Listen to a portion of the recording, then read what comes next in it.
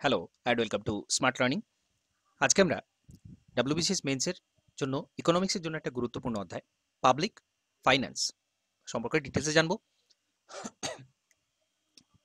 প্রথমত public finance, finance অর্থাৎ অর্থ রিলেটেড বিভিন্ন বিষয়। পাবলিক ফাইন্যান্স, তো পাবলিক মানি আমরা কাকে বলবো? কোনটা পাবলিক মানি?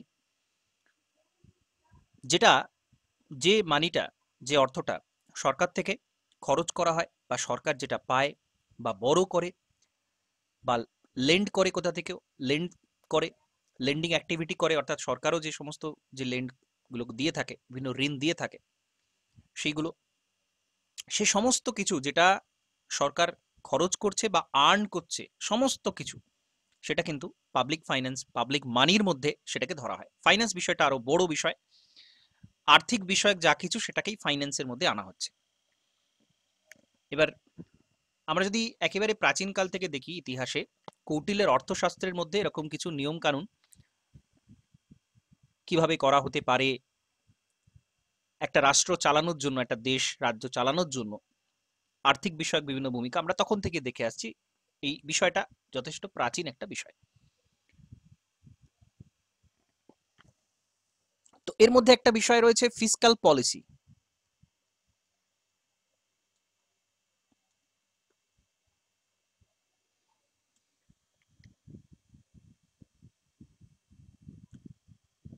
ফিসকাল মানে হচ্ছে, এর যে উৎপত্তিটা হয়েছে কোথা থেকে, কোন শব্দ থেকে হয়েছে সেটা যদি বলা হয় তাহলে এটা একটা Greek word fiscal.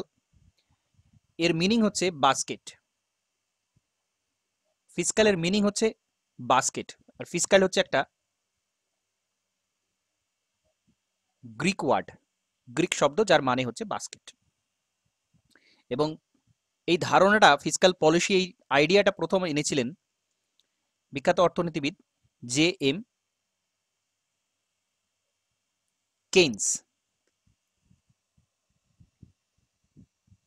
Fiscal policy ধারণাটা তিনি প্রথম আনেন। তো ফিসকাল পলিসি বিষয়টা কি? অর্থ বিষয়ক যাবতীয় যে নীতি গভর্নমেন্ট গ্রহণ করে থাকে, কতটা খরচ করা হবে, কোন জায়গা থেকে কতটা অ্যামাউন্ট খরচ করা হবে, কিভাবে আর্নিংটা হবে, সেই সমস্ত কিছু বিষয় ফিসকাল পলিসির মধ্যে মানে স্যার এটা বলতে আসে। গেলে যে জাস্ট লাইক বাজেটের মতো স্যার, হ্যাঁ, তাহলে না, বাজেট মানে জিনিসটা প্ল্যানিং আলাদা। বাজেট হচ্ছে একটা জাস্ট স্টেটমেন্ট, স্টেটমেন্ট। হ্যাঁ, বাজেটটা পলিসি নয়। ঠিক আছে, না। বাজেট, হ্যাঁ, বাজেটের মধ্যে ওটা আসছে, অবশ্যই এটা আসছে, হুম। এটা একটা পলিসি। বাজেট কিন্তু একটা স্টেটমেন্ট দেয়া হয় যে এতটা খরচ হয়েছিল। যেমন ধরুন হ্যাঁ, যে জল জীবন মিশন, যেখানে হ্যাঁ, পিএম যেমন বলেছে এর জন্য এত খরচ করবে, এই হ্যাঁ, স্কিম এত খরচা করবে, হ্ঁ, এটা এই যে, ফিফটি পার্সেন্ট মধ্যেই হ্যাঁ, পড়ে যাচ্ছে স্যার একদম এটা। একদম নীতি কিভাবে নেওয়া হচ্ছে, হ্যাঁ, হ্যাঁ। কিভাবে ট্যাক্স রেভিনিউটা আসবে, কোন কোন জায়গা থেকে আসবে, বাজেটে সেটা বলা হচ্ছে, কিন্তু নীতিটা নেওয়া হচ্ছে আলাদাভাবে। বাজেট আর ফিসকাল পলিসির মধ্যে কিছুটা তফাৎ রয়েছে। ফিসকাল পলিসি হচ্ছে একটা পলিসি, নীতি, এখানে প্ল্যানিং করা হচ্ছে কিভাবে আসবে, কিভাবে যাবে। বাজেটে সেটা বলা হচ্ছে, বাজেট ইজ আ স্টেটমেন্ট। ঠিক আছে, আর এখানে তার আগে যে সব নীতিগুলো নেওয়া হচ্ছে সেটাই হচ্ছে ফিসকাল পলিসি। কিভাবে এক্সপেন্ডিচার হবে, কিভাবে ট্যাক্স রেভিনিউটা আসবে, কোন কোন জায়গা থেকে আসবে, কোনটা বাড়ানোর প্রয়োজন আছে এই মুহূর্তে সারা দেশে, কোনটা বাড়ানোর প্রয়োজন নেই, সেটা একটা ঠান্ডা ঘরে বসে সেই নীতিগুলো নেওয়া হয়, সেটাই হচ্ছে ফিসকাল পলিসি। আর সেই নীতির পরিপ্রেক্ষিতে যে যে জিনিসগুলো ঠিক করা হলো সেটা কিন্তু বাজেটে সেই স্টেটমেন্টটা দেওয়া হয়। বাজেট যখন ডিটেলসে আসবো, আমি কিছুটা এর আগে পড়িয়েছিলাম যদিও, যে বাজেটের ক্ষেত্রে তিনটে স্টেটমেন্ট হয়। একটা হচ্ছে প্রিভিয়াস ইয়ার, যেটা কমপ্লিট হয়ে গেছে, সেখানে কতটা খরচ অ্যাকচুয়াল হয়েছে, কতটা আর্নিং অ্যাকচুয়াল হয়েছে, অ্যাট প্রেজেন্ট যে ফিসকাল ইয়ারটা চলছে তার কতটা খরচ হয়েছে, তার কতটা আর্নিং হয়েছে, এবং সবচেয়ে মোস্ট ইম্পর্টেন্ট যেটা, যে ফিসকাল ইয়ারটা আসছে সেইখানে গভর্নমেন্ট কোন কোন জায়গা থেকে রেভিনিউ কালেক্ট করবে এবং কোন কোন জায়গায় খরচ করবে, যেটা নিয়ে আমরা আলোচনা করি যে বাজেট আসছে, কি কি বিষয়গুলো বাড়বে, দাম কোনগুলো কমবে, সেটা আমরা ওই যে আগামী যে ফিনান্সিয়াল যে ইয়ারটা আসছে সেটাতে, বাজেট ফেব্রুয়ারিতে আসছে এবং এপ্রিলে শুরু হচ্ছে নতুন ফাইন্যান্সিয়াল ইয়ার। তো এপ্রিল থেকে কোন কোন জিনিসের দাম বাড়বে, কোন কোন জিনিসের দাম কমবে, মূলত সাধারণ মানুষ যেটার উপর লক্ষ্য রাখে। কিন্তু বাজেট বিষয়টা আরো ব্রড, কোন জায়গা থেকে সেই রেভিনিউটা সরকার কালেক্ট করতে চাইছে, কোন জায়গা থেকে আসবে এবং কোন কোন জায়গায় খরচটা বাড়ানো হবে, কোন কোন নতুন স্কিম আসছে, এইসব জিনিসগুলো বাজেটে ডিটেলসে বলা হয়। গভর্নমেন্টের কি পলিসি রয়েছে, কোন কোন জিনিসগুলো, এই যে ডিসইনভেস্টমেন্ট করা হবে, এটা অলরেডি বাজেট থেকে আমরা জানতে পারি যে আরো বেশি বেশি ডিসইনভেস্টমেন্ট করা হবে বিভিন্ন সেক্টরে। তো বাজেটটা অনেক বেশি ব্রড একটা বিষয়, যেটা আলাদা আলোচ্য বা সেটা নিয়ে অলরেডি একটা অধ্যায় রয়েছে ডিটেলসে আলোচনা, আমরা এখানেও কিছুটা আলোচনা করব। কিন্তু ফিসক্যাল পলিসি বিষয়টা কিন্তু একটা পলিসির মধ্যে পড়ে।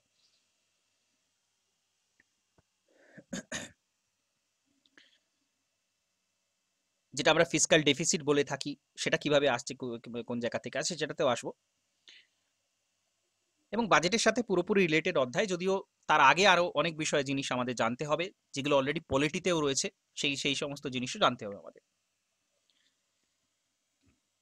তো যখন দেখা যাচ্ছে যে সরকারের যতটা প্রয়োজন আছে অর্থের, সেটা ট্যাক্সের মাধ্যমে বা অন্য যে সোর্সগুলো রয়েছে ইনকামের, রেভিনিউয়ের, সেগুলো দিয়ে আসছে না, বিদেশ থেকে বড় করতে হচ্ছে। হয়ে থাকে এটা,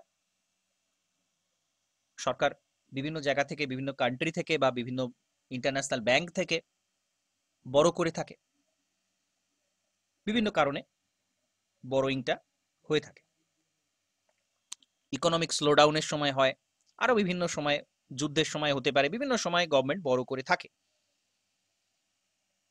এবার এই সমস্ত কিছু পলিসির মধ্যেই আসবে, এবং ফিসক্যাল পলিসির মূল অবজেক্টিভ কি হবে, মূল উদ্দেশ্য কি হবে? অবশ্যই ইকোনমিক গ্রোথ আনা, অর্থাৎ জিডিপি প্রোডাকশন বাড়ানো, সার্ভিস প্রোডাকশন সমস্ত কিছু বাড়ানো, জিডিপিটাকে বাড়ানোর মধ্যেই সব চলে আসছে। এবং আরেকটা হচ্ছে প্রাইস স্টেবিলিটি,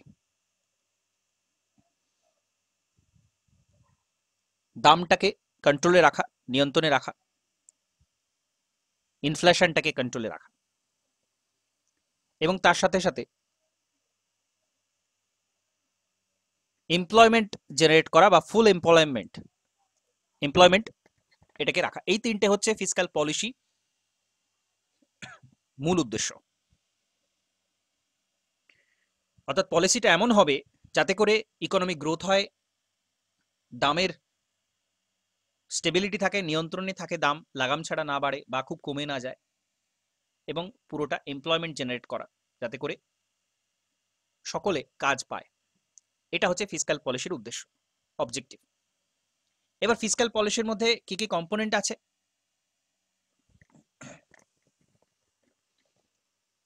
একটা হচ্ছে রিসিপ্ট, আরেকটা হচ্ছে এক্সপেন্ডিচার, এবং আরেকটা আমরা বলতে পারি পাবলিক ডেট, যেটা এক্সট্রা বড় করছে সরকার, সেটা ডোমেস্টিক মার্কেট থেকে হতে পারে, বিদেশি মার্কেট থেকে হতে পারে। বড়োইং যেটা আসছে সেটা আমরা পাবলিক ডেটের মধ্যে ধরে থাকি। আর যেটা মূল যে জায়গাটা, সেটা হচ্ছে রিসিপ্ট এবং এক্সপেন্ডিচার, কোন জায়গা থেকে সরকার আয় করবে, আর্ন করবে, আর কোথায় খরচ করবে। এবার যেটা আমরা পলিটিতেও পড়েছি, যে আমাদের তিনটে টাইপের সেন্ট্রাল গভর্নমেন্টের ফান্ড থাকে। তিনটে ফান্ড কি কি থাকে?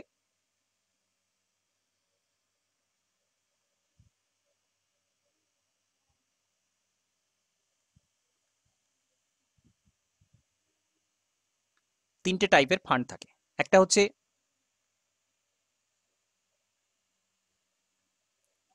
কনসলিডেটেড ফান্ড অফ ইন্ডিয়া,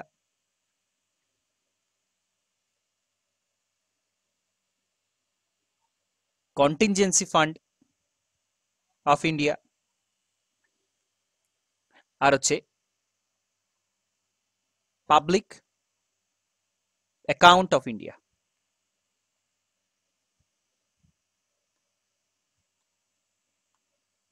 এই তিনটে ফান্ড রয়েছে।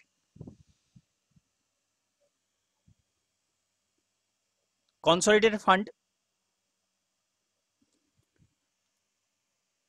আর্টিকেল মোস্ট ইম্পর্টেন্ট, এটা পলিটিতেও রয়েছে, ইকোনমিতেও রয়েছে, এখান থেকে প্রশ্ন থাকবেই।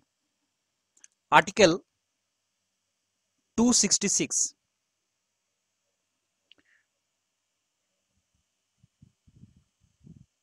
আর্টিকেল 266 অনুযায়ী যদি এই ফান্ড থেকে মানি রেইজ করতে হয়, অর্থ তোলার প্রয়োজন হয়, নিতে হয় কনসলিডেটেড ফান্ড থেকে অর্থ, তাহলে পার্লামেন্টের অ্যাপ্রুভাল প্রয়োজন। পার্লামেন্ট অ্যাপ্রুভাল দিলে তবেই কিন্তু সেই জায়গায় হাত দেওয়া যাবে, সেখান থেকে মানি রেইজ করা যাবে।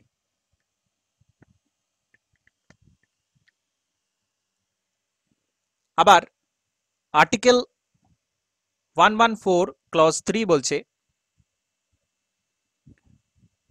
যখনই কনসলিডেটেড ফান্ড থেকে কিছু অর্থ তোলার প্রয়োজন হবে, উইথড্রল করার প্রয়োজন হবে, তখন অ্যাপ্রোপ্রিয়েশন বিলের মাধ্যমে। স্যার একটা বার ইন্টারাপ্ট করছি স্যার, ওখানে স্যার যখন তোলা হবে উইথড্র করা হবে তখন স্যার কনসলিডেটেড ফান্ডের স্যার প্রেসিডেন্টের সই লাগবেই তো।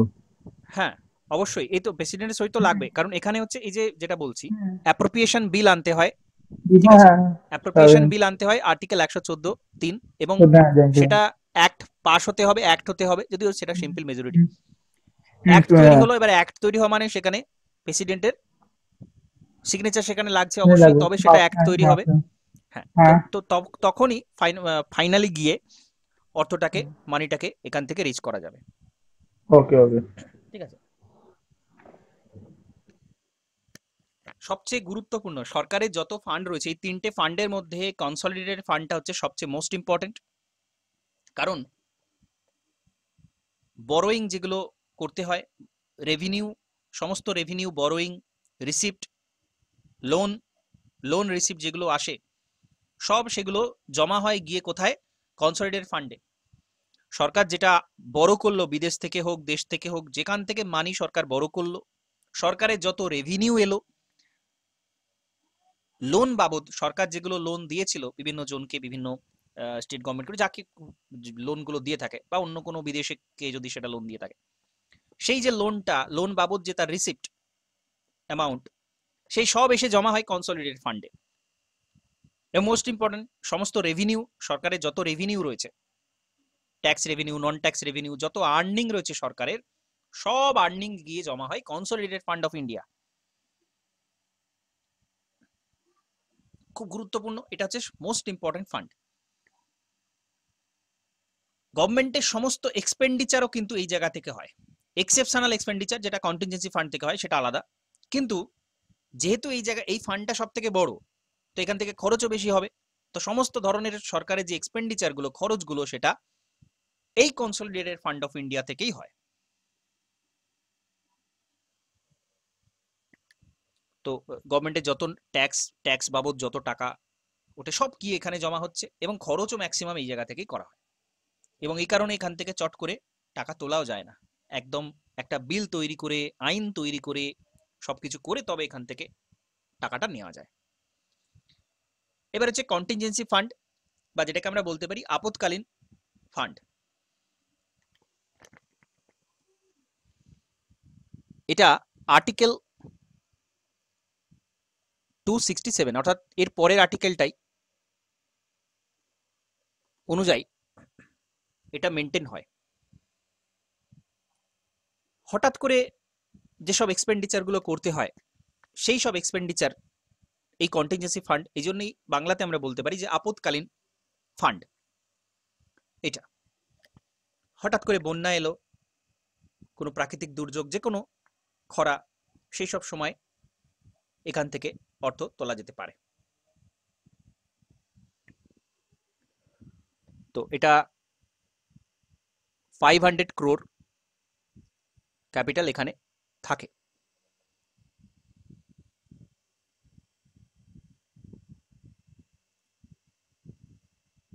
বেসিক্যালি এটা প্রেসিডেন্ট অফ ইন্ডিয়ার আন্ডারে থাকে কন্টিনজেন্সি ফান্ডটা, কিন্তু প্রেসিডেন্ট অফ ইন্ডিয়ার হয়ে এটা ফাইন্যান্স মিনিস্ট্রির যিনি সেক্রেটারি, তার হাতে এটা থাকে। তো দুটোই এখানে উত্তর এই জায়গা থেকেই প্রশ্নগুলো তৈরি হয় যে কন্টিনজেন্সি ফান্ডার দায়িত্ব বেসিক্যালি এটা কিন্তু প্রেসিডেন্টের কাছে থাকে, প্রেসিডেন্টের হয়ে এটা ফাইন্যান্স মিনিস্ট্রি যিনি সেক্রেটারি তার কাছে এই ফান্ডের দায়িত্বটা থাকে। আবার একইভাবে এটা তো সেন্ট্রাল গভর্নমেন্টের রয়েছে, প্রত্যেকটা স্টেট গভর্নমেন্টেরও এরকম কন্টিনজেন্সি ফান্ড থাকে।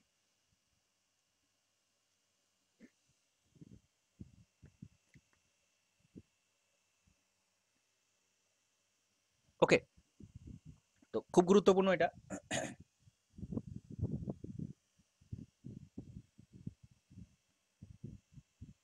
এরপর হচ্ছে পাবলিক অ্যাকাউন্ট অফ ইন্ডিয়া।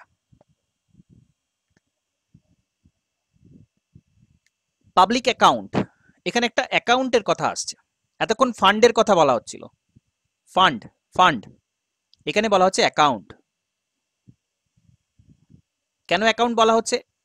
কারণ সরকার একটা ব্যাংকার হিসেবে কাজ করছে, গভর্নমেন্ট এখানে একটা ব্যাংকার হিসেবে কাজ করছে। আর্টিকেল 266 এর ক্লজ 2 অনুযায়ী এটা কাজ করে। প্রভিডেন্ট ফান্ডের যে টাকা সেটা এখানে জমা থাকে। বেসিক্যালি সরকার হচ্ছে এর ব্যাংকার, এর ইউজার নয়।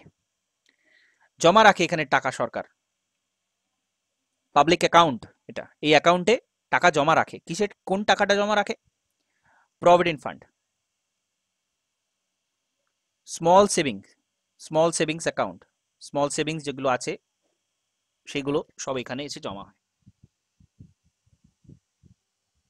এবং এটা গভর্নমেন্ট ব্যাংকার হিসেবে রাখছে। প্রভিডেন্ট ফান্ডের টাকা একসময় ফিরিয়ে দিতে হয়, স্মল সেভিংসের টাকাটাও একসময় ফিরিয়ে দিতে হয়, তো সেটা কিন্তু গভর্নমেন্টের দায়িত্বটা ফিরিয়ে দেয়া। এবং এখান থেকে যখন ফিরিয়ে দেওয়া হচ্ছে, অর্থাৎ এখান থেকে যখন উইথড্রল করা হচ্ছে, তার জন্য এই কারণে মানে পার্লামেন্টের কোনো অ্যাপ্রুভাল লাগে না। এবং এখানে অডিট করে থাকে আমরা জানি ক্যাগ, এই অ্যাকাউন্টের অডিটিং করে থাকে। পাবলিক অ্যাকাউন্ট, ইন্ডিয়া পাবলিক অ্যাকাউন্টের অডিটের কাজটা ক্যাগের কাজ। তো খুব গুরুত্বপূর্ণ এই তিনটে ফান্ড রয়েছে। স্যার একটা জিনিস জিজ্ঞেস করবো স্যার, হ্যাঁ বলুন। এই যে পাবলিক সার্ভিস কমিটির যে চেয়ারম্যান, হ্যাঁ, চেয়ারম্যানের সে তো স্যার অপোজিট পার্টির যে হ্যাঁ লিডার সে তো করতো না, অপোজিট পার্টির যে আর একটা হ্যাঁ কথা হচ্ছে আমি জিজ্ঞেস করছি, ঠিক আছে কিনা দেখুন প্লিজ একটু। আর হচ্ছে এখানে হচ্ছে মেন হচ্ছে ওরা কি করে, যে পাবলিক কমিটির চেয়ারম্যান সে কিন্তু অ্যাডভাইস দিতে পারে, কিন্তু সে কিন্তু মানে ক্যাগের মতো সেটা করতে হয় না, যেহেতু ক্যাগ হচ্ছে একজন ইউপিএসসি হোল্ডার। হ্যাঁ ওই জন্য সে কি করে মানে পুরোটা করে। আর ক্যাগের দায়িত্ব হচ্ছে ওটাকে, ওরা কি করে, ওরা অ্যাডভাইস করতে পারে, আর ক্যাগের দায়িত্ব হচ্ছে সেটা সুপারভাইজেশন করে সেটা ইমপ্লিমেন্ট করা। হ্যাঁ হ্যাঁ একদম। আর ঠিক তার বলছি সাথে, স্যার? হ্যাঁ হ্যাঁ হ্যাঁ, আর তার সাথে সাথে অডিটিং এর কাজটাও করে থাকে। ঠিক আছে, হ্যাঁ কোনো সরি, হ্যাঁ কোনো সরি। এখানে কোনো কিছু টাকা ঠিকঠাক হিসাব আছে কিনা, কোনো গন্ডগোল হয়েছে হ্যাঁ কিনা সেটা অডিট করে থাকে। তো এটা খুব গুরুত্বপূর্ণ। এটাও পাবলিক মানি, কনসলিডেটেড ফান্ডেও পাবলিক মানি থাকে, কিন্তু এটা আদার দেন কনসলিডেটেড ফান্ড যেসব পাবলিক মানিগুলো ওই প্রভিডেন্ট ফান্ড বা এই ধরনের নানান ধরনের যে ফান্ডগুলো সেইগুলো অনুযায়ী থাকে। তো এটা মনে রাখতে হবে, এগুলো খুব ইম্পর্টেন্ট, খুব ইম্পর্টেন্ট, মোস্ট ইম্পর্টেন্ট, কারণ ইকোনমিক্সে এটা রয়েছে, আবার পলিটির মধ্যে এটা আসছে। তো এই ফান্ডগুলো প্রত্যেকটা আর্টিকেল সহ এদের কাজ বা এদের কি প্রসেসে এটা তোলা হয়, কিভাবে কোনটার কোন ফান্ডের কি কাজ রয়েছে সেটা জানতে হবে। এবার গভর্নমেন্ট রিসিপ্ট, যেটা আমরা দুটো ভাগে ভাগ করছিলাম, বা এটা আমরা বাজেটের মধ্যে এটা ফেলতে পারি।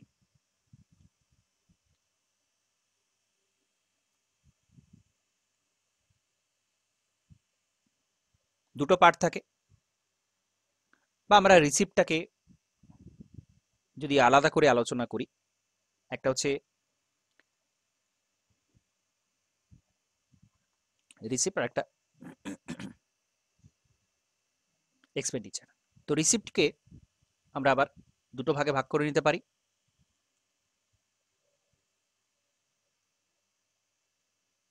রেভিনিউ রিসিপ্ট এবং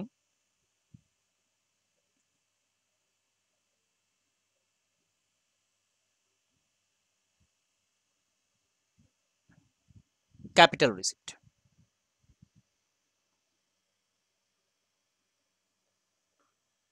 রেভিনিউ রিসিপ্ট সরকারের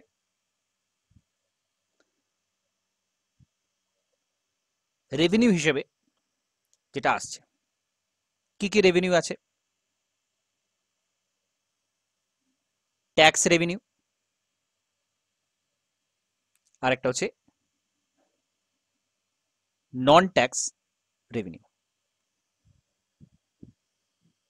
ট্যাক্সের মধ্যে আবার আমরা জানি ডাইরেক্ট ট্যাক্স আর ইনডাইরেক্ট ট্যাক্স পড়ে। নন ট্যাক্সের মধ্যে বিভিন্ন ট্যাক্স ছাড়া যে সমস্ত আয়গুলো সরকারের আছে সেইগুলো হচ্ছে এর মধ্যে পড়ে। কি কি এক্সাম্পল দিয়ে মনে রাখতে হবে অবশ্যই। ডিরেক্ট ট্যাক্স আমরা জানি income tax, corporation tax, wealth tax, এগুলো ডাইরেক্ট ট্যাক্স, সরাসরি সরকারের হাতে তুলে দিতে হয় ব্যক্তি ইন্ডিভিজুয়ালকে। আর বা ইন্ডিভিজুয়াল নয়, কোনো কর্পোরেশন, যেটা কর্পোরেশন, সে পার্টিকুলার কর্পোরেশন যেগুলো রয়েছে কোম্পানি, তাদেরকেও সরাসরি ট্যাক্সটা সরকার হাতে তুলে দিতে হয়, ডাইরেক্ট ট্যাক্স। ইনডাইরেক্ট ট্যাক্স অধিকাংশই জিএসটির মধ্যে চলে এসেছে। আর নন ট্যাক্স রেভিনিউ কোনগুলো? ইন্টারেস্ট, সরকার লোন বাবদ যেগুলো দিয়ে থাকে তার যে ইন্টারেস্ট আসে সেটা সরকারের আয়, ট্যাক্স বাবদ নয়, বাকি অন্য আয় অবশ্যই সেটা নন ট্যাক্সে পড়বে। প্রফিট যেটা হচ্ছে সরকারি কোম্পানিগুলোর যে প্রফিট হচ্ছে সেটা, বা যেটা আমরা ডিভিডেন্ড বলতে পারি। ফাইন যেগুলো করা হয়, বিভিন্ন ফিজ যেখানে নেওয়া হয়, বিভিন্ন ফাইন করা হয়, ফিজ নেওয়া হয়, সেগুলো সব নন ট্যাক্স রেভিনিউ এর মধ্যে পড়বে সরকারের।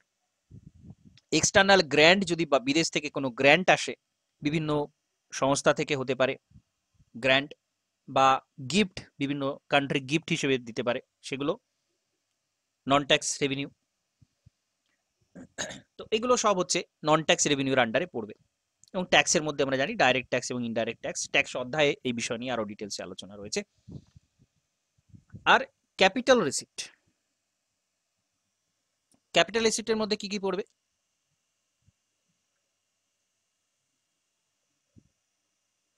বরোইং,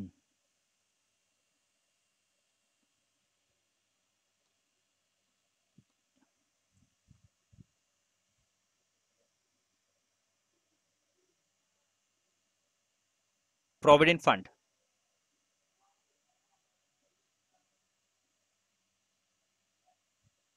লোন রিকভারি, আর ডিসইনভেস্টমেন্ট।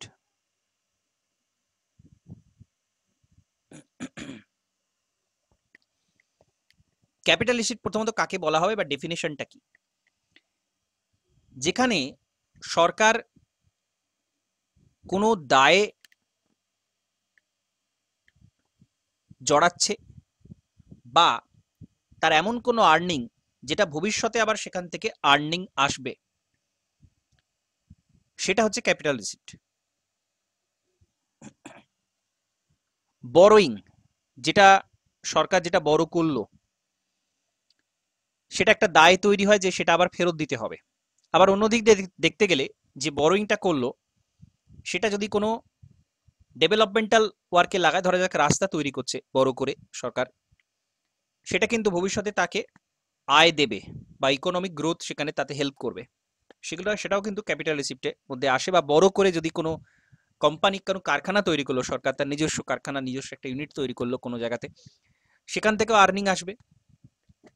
তো বড় মানে ক্যাপিটাল রিসিপ্টের মূল বিষয়টা হচ্ছে কোনো দায় তৈরি হচ্ছে, অথবা ভবিষ্যতে এখান থেকে কোনো আয়ের জায়গা তৈরি হচ্ছে, সেটা। প্রভিডেন্ট ফান্ডে তাই, এটা একটা ফান্ড তার কাছে আসে যেটা পাবলিক অ্যাকাউন্টে গিয়ে জমা হচ্ছে, সেটা আসছে, সেটা ক্যাপিটাল, সেটা রিসিপ্ট, সেই টাকাটা আসছে, কিন্তু সেটা একটা দায় সরকারের, পরে সেটা ফেরত দিতে হবে। আবার লোন রিকভারি, লোন বাবদ সে যে লোনটা দিয়েছিল সেই বাবদ অর্থটা আসছে, এটা ক্যাপিটাল রিসিপ্টের মধ্যে আসবে। এবং ডিসইনভেস্টমেন্ট, অর্থাৎ সরকারি যে কোম্পানিগুলো বা তার যে বিভিন্ন শেয়ারগুলো রয়েছে তার একটা পার্সেন্টেজ পাবলিক মানে প্রাইভেট কোনো এন্টিটি বা কোনো ইন্ডিভিজুয়ালকে তার হাতে তুলে দেওয়া বা তাকে বিক্রি করে দেওয়া, যেটাকে বলা হচ্ছে ডিসইনভেস্টমেন্ট। এইগুলো সবই আসছে ক্যাপিটাল রিসিপ্টের আন্ডারে।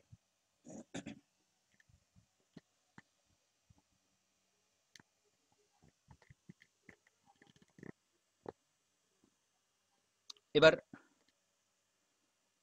ট্যাক্স রেভিনিউ ডাইরেক্ট ট্যাক্স রেভিনিউর মধ্যে যেটা income tax, custom duty, excise duty, service tax, এগুলো সব বিভিন্ন ট্যাক্সের মধ্যে আসে। ট্যাক্স যদিও আলাদা অধ্যায় আমরা ডিটেলসে আরো জানবো। এবং এখানে যেটা গুরুত্বপূর্ণ ট্যাক্সের মধ্যে যেটা মোস্ট ইম্পর্টেন্ট দুটো কনসেপ্ট, একটা হচ্ছে সারচার্জ আর একটা হচ্ছে সেজ। এই দুটোর মধ্যে কি তফাৎ রয়েছে? সারচার্জ কাকে বলা হয় আর সেজ কাকে বলা হয়? দুটো টাইপের ট্যাক্স কাকে বলা হয়?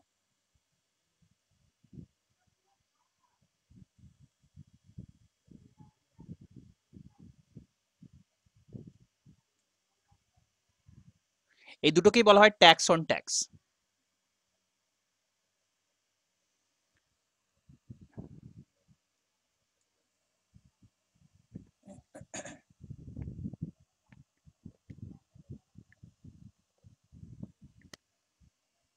সারচার্জ হচ্ছে ট্যাক্স অন ট্যাক্স, কোনো পার্টিকুলার ট্যাক্স ফেলা আছে, সেই ট্যাক্সের উপর আবার একটা অ্যামাউন্ট ফেলা হলো,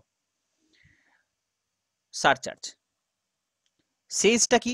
সেজটাও ট্যাক্স অন ট্যাক্স, কোনো একটা পার্টিকুলার ট্যাক্স ফেলা আছে, ধরা যাক 10% ট্যাক্স ফেলা আছে কিছুর উপর, আবার তার উপর এই 10%-এর উপর আবার ধরা যাক 3% ট্যাক্স ফেলা আছে। এইটা হচ্ছে, এটাও সেজ, দুটো সেম। আলাদা কোথায়? সেজ হচ্ছে এর পার্টিকুলার একটা পারপাস থাকে, যে পারপাসে সেজটা বসানো হয়। ধরা যাক এডুকেশনাল সেজ, অর্থাৎ এই যে ট্যাক্স অ্যামাউন্ট, যে এক্সট্রা এখানে 3% ট্যাক্সটা এখানে নেওয়া হচ্ছে, এটা এডুকেশনাল ডেভেলপমেন্টের জন্য সরকার কাজে লাগাবে, এটাকে বলা হচ্ছে সেজ। পার্টিকুলার কোনো পারপাস থাকে, এটা শুধুমাত্র এডুকেশন পারপাস নাও হতে পারে, অন্যান্য যে কোনো ডেভেলপমেন্টাল পারপাসে সরকার এটাকে বসিয়ে থাকে, নিয়ে থাকে। সমস্ত দ্রব্যের উপর বসানো হয়, যেগুলো খুব এক্সপেন্সিভ এবং যেগুলো খুব লাক্সারি আইটেম বলা যায়, সেই সমস্ত জায়গাতে এগুলো হয়ে থাকে, ফেলা হয়ে থাকে এই সমস্ত ট্যাক্স। পারপাস, নির্দিষ্ট পারপাস থাকে সেই সেজটা, এবার একটা নির্দিষ্ট সময়ের মধ্যে এটা হয়ে থাকে, একটা নির্দিষ্ট সময় পর্যন্ত এই সেজটা তোলা হয়, সবসময় এটা থাকে না, স্পেসিফিক পারপাসে হয়। এবং যে পারপাসে সরকার এই টাকাটা তুলছে সেই জায়গাতেই তাকে এটা খরচ করতে হয়, অন্য কোথাও কিন্তু খরচ করতে পারে না। এডুকেশনাল সেজ বলে তুলে সেটাকে অন্য কোথাও কাজে লাগাবে, সেটা হবে না। এডুকেশনাল পারপাসে নিয়ে সেটাকে এডুকেশন পারপাসেই কাজে লাগাতে হবে, তবে সেটাকে সেজ বলা হবে। সারচার্জের ক্ষেত্রে এরকম কোনো পার্টিকুলার টার্গেট থাকে না বা পার্টিকুলার উদ্দেশ্য থাকে না, কিন্তু এরকম একটা মানি তোলা হয় একই জিনিসের ওপর, বা যেগুলো লাক্সারি আইটেম সাধারণত সেই আইটেমের ওপরই সারচার্জটা ফেলা হয়। দুটোই হচ্ছে ট্যাক্স অন ট্যাক্স। একটা পার্টিকুলার ট্যাক্সের ওপরে আবার এগেইন যদি ট্যাক্স বসানো হয়, তখন তাকে বলা হচ্ছে ট্যাক্স অন ট্যাক্স। তো সারচার্জ এবং সেজ এই দুটোই হচ্ছে সেম ক্যাটাগরি, কিন্তু দুটোর মধ্যেই তফাৎটা রয়েছে, সেজের একটা পার্টিকুলার উদ্দেশ্য থাকে।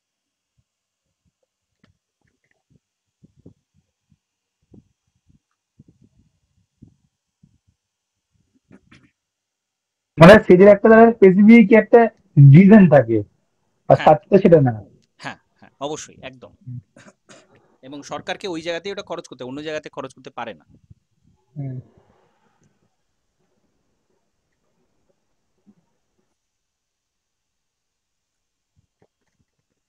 আচ্ছা, ইনডাইরেক্ট ট্যাক্সের কথা যখনই আসবে, ডাইরেক্ট ট্যাক্সটা তো যেগুলো সরাসরি দিতে হচ্ছে, income tax, corporation tax, wealth tax, সরাসরি সরকারের হাতে তুলে দিতে হয়, সেগুলো সব ডাইরেক্ট ট্যাক্সের মধ্যে, সেটা খুব ইজি একটা বিষয়। তো ইনডাইরেক্ট ট্যাক্সের মধ্যে অধিকাংশই যেটা চলে এসেছে সেটা হচ্ছে গুডস অ্যান্ড সার্ভিস ট্যাক্সের মধ্যে জিএসটি। এটা আসছে কবে? 1 জুলাই 2017, এই জন্য 1 জুলাইটাকে জিএসটি ডে হিসেবে পালন করা হয়, সারা দেশে এটা লাগু হয় এই সময় থেকে।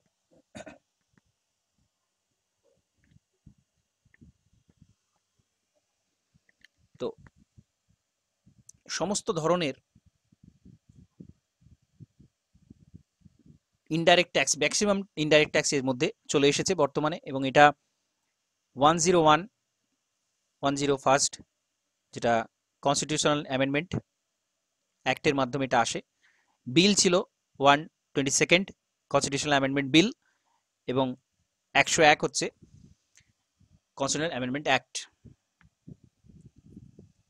এর মধ্যে excise duty, service tax, VAT, luxury tax, এই সমস্ত ট্যাক্স কিন্তু অলরেডি এর মধ্যে চলে এসেছে। Article 246A, article 269A, article 279A, এই সমস্ত আর্টিকেল এর সাথে জড়িত। কি কি বলা রয়েছে? আর্টিকেল 246A, এখানে বলা হচ্ছে স্টেটের পাওয়ার রয়েছে, সে গুডস আর সার্ভিসের উপর ট্যাক্স ফেলতে পারে, যে কারণে আমরা state goods and service tax আলাদা করে দেখতে পাই। সেটা দেখতে পাই এই আর্টিকেল 246A এর কারণে। আর্টিকেল 279A, হ্যালো হ্যাঁ স্যার, এই যে স্টেট যেটা বললেন না যে আর্টিকেল 246 জানি, কিন্তু স্যার এখানে তো এক্সাইজ ডিউটি তো করতে পারে, এটা তো নিজে এক্সাইজ ডিউটিও আছে। হ্যাঁ হ্যাঁ, 246 মধ্যেই ফেলে দেবো স্যার ওটা। হ্যাঁ, এটা এর মধ্যেই রয়েছে। এক্সাইজ এটা হুম, তো ওকে। জিএসটির মধ্যেই চলে আসছে। এটাই বলছি। হ্যাঁ। আর্টিকেল 269A, হুম। আচ্ছা, একটা করে ডাইরেক্ট ট্যাক্সি সবচেয়ে হচ্ছে হাইয়েস্ট হচ্ছে মহারাষ্ট্র স্যার। হ্যাঁ হ্যাঁ। আর সেকেন্ড হচ্ছে দিল্লি। হ্যাঁ, হাইয়েস্ট কান্ট্রি। হ্যাঁ। তো 269A এখানে বলা হচ্ছে ইন্টার স্টেট ট্রেডের ক্ষেত্রে, স্টেটের মধ্যে তো রয়েছে, যখন ইন্টার স্টেট ট্রেড হবে সেক্ষেত্রে কি হবে, অর্থাৎ একটা রাজ্য থেকে অন্য রাজ্যে গুডস যাচ্ছে, যেটা হয়ে থাকে প্রচুর রাজ্যে, একটা রাজ্য থেকে অন্য রাজ্যে, যে রাজ্যে যেটা ভালো উৎপাদন হয় সেটা অন্য রাজ্যে গিয়ে সেটা বিক্রি হয়, স্বাভাবিক, এটা হয়ে থাকে। সেক্ষেত্রে ট্যাক্সটা ফেলতে পারে ইউনিয়ন গভর্নমেন্ট এই 269A আর্টিকেল অনুযায়ী। এটা স্টেট গভর্নমেন্ট সেই ট্যাক্সটা ফেলে এবং কালেক্টও করে, তারপরে সেটা আবার ডিস্ট্রিবিউট করে দেয় পার্লামেন্টের ল অনুযায়ী, যেরকম জিএসটি কাউন্সিল রেকমেন্ড করবে, জিএসটি কাউন্সিল অনুযায়ী পুরো সব যে জিএসটি সবকিছু ঠিক হয়। যে কাউন্সিলে প্রত্যেকটা রাজ্যের যে যারা ফাইন্যান্স মিনিস্টার থাকেন, চিফ মিনিস্টার, ফাইন্যান্স মিনিস্টার, এরা অলরেডি সদস্য প্রত্যেকটা রাজ্যে, সে জিএসটি কাউন্সিল ঠিক করে ইন্টারস্টেট বাণিজ্যের ফলে কি হবে সেটা। আর্টিকেল 279A, স্যার আমি একটা এক্সাম্পল দেবো ইন্টারেস্টেড স্যার। হ্যাঁ যেমন ফর এক্সাম্পল, যেমন ধরুন টাটা ন্যানো, আগে তো টাটা ন্যানো ওয়েস্ট বেঙ্গল হওয়া ছিল, হ্যাঁ এখন সেটা গুজরাট চলে গেছে। এবার ধরুন যদি কোনো ওয়েস্ট বেঙ্গলের কোনো যদি মানে কি বলবো নাগরিক সে যদি কিনতে চায়, তাহলে কি হবে, তাহলে তাকে ওয়েস্ট বেঙ্গল গভর্নমেন্টকেও ট্যাক্স দিতে হবে এবং সেন্ট্রালকেও ট্যাক্স দিতে হবে। কিন্তু এই ট্যাক্সের যে বেনিফিট ইস্যুটা আসছে সেটা কমে আসে। হ্যাঁ হ্যাঁ, ঠিক বলা আছে যেতে পারে, স্যার? বলা যেতে পারে, বা হুম। যেটা সরাসরি হুম। আসে বিভিন্ন, আমরা যে কৃষিজ দ্রব্যগুলো দেখতে পাই একটা জায়গা থেকে, ধরা যাক আলু, পাঞ্জাব থেকে প্রচুর আলু আসে, বা হুম। পেঁয়াজ মহারাষ্ট্র থেকে আসে প্রচুর। তো হুম। এইগুলো যখন না, ইন্টারস্টেট, আরেকটা কথা, যদি স্যার গভর্নমেন্ট ওয়েস্ট বেঙ্গল দিয়ে দেয়, তখন সেন্ট্রাল যদি সেটা অ্যাডজাস্ট করে দেয়, কিন্তু জিএসটি থেকে যতটুকু হ্যাঁ দিয়েছে তার উপর অ্যাডজাস্ট হয়ে যায়। হ্যাঁ হ্যাঁ হ্যাঁ, আচ্ছা, এরপর আর্টিকেল 279A, হুম। এটা হচ্ছে, এখানে বলা হচ্ছে তা আলুরটা বেসিক, বলুন, আলুর। হ্যাঁ ওটা যেটা বললাম এক্সাম্পল, আলু যেটা আসছে, যেমন পাঞ্জাব হ্যাঁ। থেকে আসছে, ওয়েস্ট বেঙ্গলে বিভিন্ন রাজ্যের উপর দিয়ে তো আসছে, রাজ্য ট্যাক্স, এখানে কিন্তু ট্যাক্স নিয়ে থাকে রাজ্য। তো সেই ট্যাক্সের অ্যামাউন্ট কি হবে সেগুলো সব ঠিক করে সেন্ট্রাল গভর্নমেন্ট, জিএসটি কাউন্সিল ঠিক করে কতটা অ্যামাউন্ট হবে, আর মানে সেন্ট্রাল গভর্নমেন্ট সেটা কালেক্ট করে, পরে ওটা রিডিস্ট্রিবিউট করে দেয়। ডিস্ট্রিবিউশনের পার্সেন্টেজ কি হবে সেটা জিএসটি কাউন্সিল ঠিক করে। ওকে, আচ্ছা, এবার 279A, এখানে বলা হচ্ছে জিএসটি কাউন্সিল তৈরি করবেন প্রেসিডেন্ট, জিএসটি কে গভর্ন করার জন্য যে জিএসটি কাউন্সিল সেটা প্রেসিডেন্ট কিন্তু তৈরি করবেন, প্রেসিডেন্ট ফর্ম করবেন, এবং এর চেয়ারম্যান হবেন যিনি ইউনিয়ন ফাইন্যান্স মিনিস্টার আছেন। ফাইন্যান্স মিনিস্টার যিনি থাকবেন তিনি হচ্ছেন জিএসটির chairman. Article 279A very very important, এটা কিন্তু ডাইরেক্ট রিলেটেড ফরমেশনের উপর, জিএসটি যে ফরমেশন, আর্টিকেল 279A জিএসটির ফরমেশন এর সাথে ডাইরেক্ট কানেকশন রয়েছে এই আর্টিকেলের। এবং প্রত্যেকটা স্টেট গভর্নমেন্ট এর মেম্বার, মানে স্টেট গভর্নমেন্ট বলতে তার যিনি চিফ মিনিস্টার রয়েছেন এবং তার যিনি ফাইন্যান্স মিনিস্টার রয়েছেন সেই স্টেটের, এরা কিন্তু জিএসটি মেম্বারে, জিএসটি কাউন্সিলের সদস্য হবেন। তিনটে টাইপের জিএসটি আছে। একটা হচ্ছে CGST, central goods and service tax, SGST, state goods and service tax, IGST, integrated goods and service tax. ওকে, যেটা আমরা এই আর্টিকেলগুলোতে দেখলাম, আর্টিকেল 246 এ এখানে বলা হচ্ছে যে স্টেট গভর্নমেন্টের এরিয়ার মধ্যে যা কিছু সেটা স্টেট গভর্নমেন্ট সেখানে জিএসটি ফেলতে পারে, স্টেট গভর্নমেন্টের কনসার্ন যেগুলো রয়েছে। আর্টিকেল 269 এ যেটা হচ্ছে ইন্টিগ্রেটেড গুডস অ্যান্ড সার্ভিস ট্যাক্সের কথা বলা হচ্ছে, আইজিএসটি, আর হচ্ছে আরেকটা রয়েছে central goods and service tax, CGST. এই তিনটে আলাদা আলাদা টাইপের জিএসটি হয়ে থাকে। তো প্রথমে আমরা দেখব সিজিএসটিটা কি।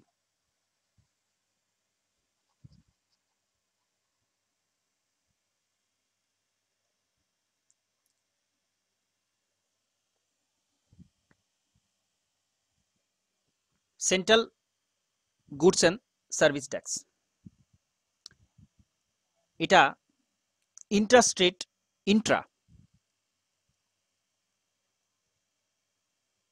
ইন্টারস্টেট ট্রেড যখন হয় তখন এই জিএসটিটা কাজ করে। তো এটা কালেক্ট করে, যেটা একটু আগেই বলছিলাম, এটা কালেক্ট করে সেন্ট্রাল গভর্নমেন্ট, এটা কালেক্ট করে।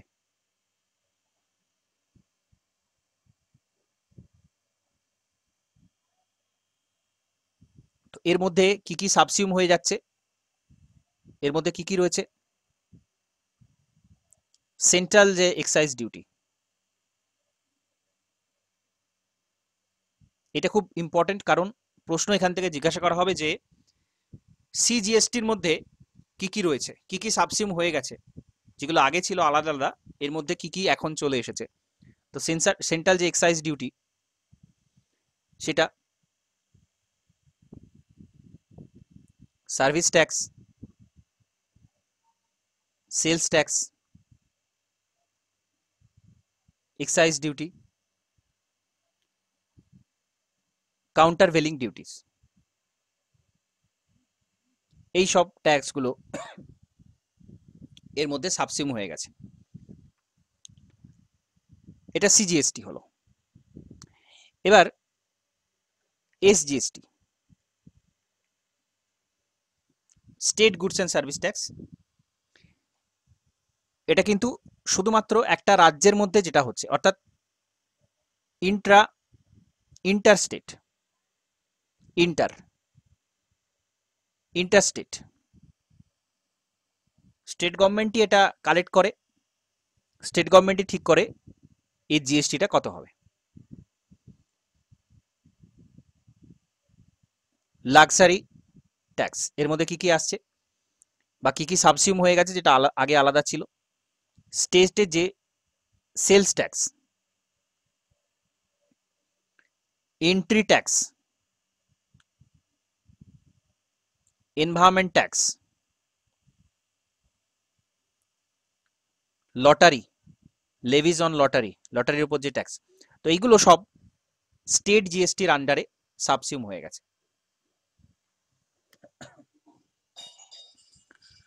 আর রয়েছে integrated goods and service tax. যখন ইন্টারস্টেট ট্রেড হচ্ছে, একটা রাজ্য থেকে অন্য রাজ্যে গিয়ে ট্রেড হচ্ছে, সেক্ষেত্রে সেন্ট্রাল গভর্নমেন্টই এটা কালেক্ট করে থাকে এবং সেটা পরে রিডিস্ট্রিবিউট করে দেয় ওই রাজ্যগুলোর মধ্যে। এটা হচ্ছে আইজিএসটিতে পড়বে, যেগুলো integrated goods and service tax বলা হচ্ছে। অর্থাৎ এক রাজ্যে তৈরি হলো, অন্য রাজ্যে বিক্রি হলো, এই ধরনের যে বিষয়গুলো, সেটা তার মধ্যে integrated goods and service tax আসবে।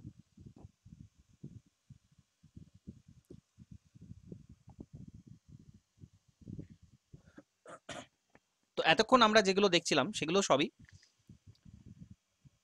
রিসিপ্ট, সরকারের যে সমস্ত আয়গুলো আসছে সেইগুলো। তো এরপর আসবে এক্সপেন্ডিচার, রিসিপ্ট আর এক্সপেন্ডিচার, এবং তার সাথে সাথে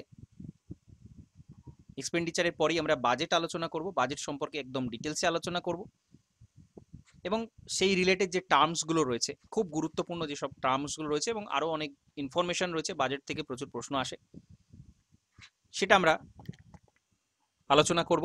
তবে সেটা নেক্সট দিন আলোচনা করব। আজকে আমরা এই রেভিনিউ সাইডটা ডিটেলসে আলোচনা করলাম। ওকে, তো নেক্সট পোর্শনটা আগামীকাল আলোচনা করব। তো আজকে ক্লাসটা এখানে কমপ্লিট করছি। ওকে নমস্কার। স্যার। হ্যাঁ, নমস্কার, ধন্যবাদ।